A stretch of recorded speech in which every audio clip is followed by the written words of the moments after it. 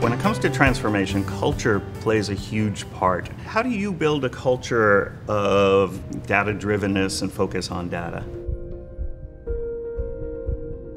Our primary business is changing lives, whether it is through curating those personal journeys for impacting behavior.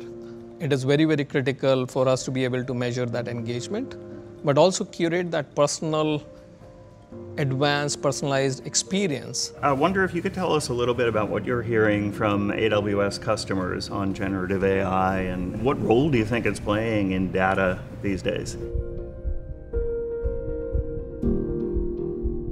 And those are the conversations that we're having. How can we use Gen AI in our business, right, to drive value? What place does it have across all industries? That's where we're seeing the most traction in terms of customers that are really seeing value, is how they harness the power of their own internal data to be able to drive value from it for efficiencies. What else do you see in the future of Gen AI in your organizations?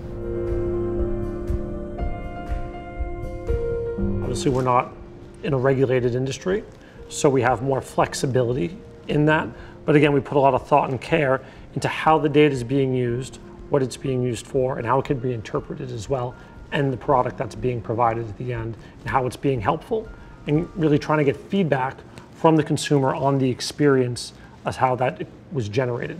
And I think that leads into a lot of new skill sets and such that are being created, are going to be needed through generative AI, right? From the elimination of biases, right, in terms of the modeling and everything. Another thing, prompt engineering, right? How do I use the AI, right? How am I actually typing in what I'm asking it to get the optimal results? I think what this technology helps us is to do that one-on-one personalization, which we've not been able to do because of compute and data and other things. And that is what that one-on-one personalization gives, and productivity, as all of you have said. But this is an area where these two parts can come together, the business and technology focused on a goal, but capabilities in their hands that can really help with their efficiencies, help to achieve their business objectives. What is the most important recommendation that you would make to people who want their companies to become more data-driven, who want to build more of a data-oriented culture?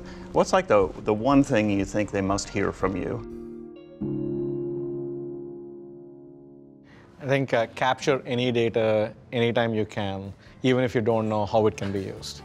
Definitely talk to your peers, learn as much as you can. Well, I mean, you need to have a strategy in place. Decentralized data is not a bad thing at all, both in terms of structured and unstructured data. So build data mesh-driven ownership across the business. Don't be worried about product silos. You can actually bring and enable the organization for actually having that decentralized approach on data and being able to do experimentation against that. Think big, start small, and scale fast.